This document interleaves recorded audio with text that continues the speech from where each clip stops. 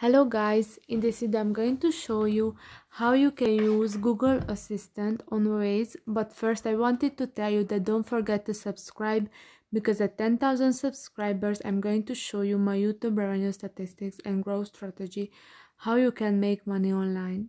So first open the Waze app,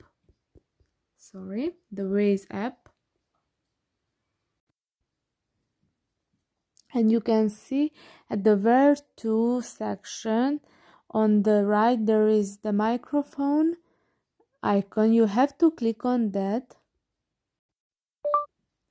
and after that you have to speak to the Google Assistant, and then you do not have to type for example while you are driving.